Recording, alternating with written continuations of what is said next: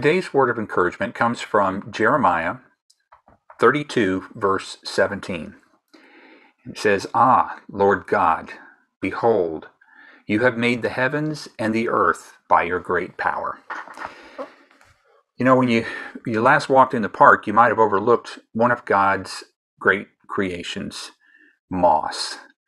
You know, we think about how God has created all these great things in the earth, and we are able to use those resources to make a lot of great things that we marvel over now. And look at the computer technology that we have, that God has given us the ability to create as business owners. But you can stop and take a look at some of the raw materials that we have to work with.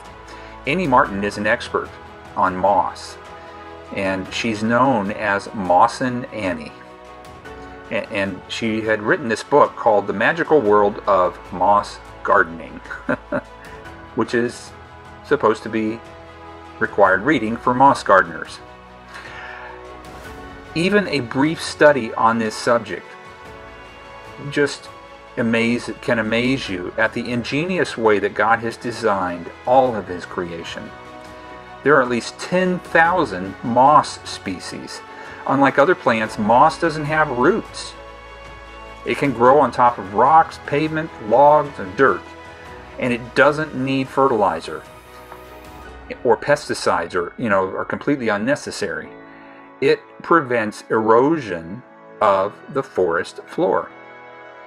And it can grow where other plants will die.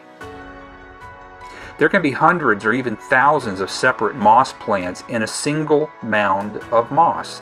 And some botanical centers are promoting moss gardens as an important part of a balanced ecosystem.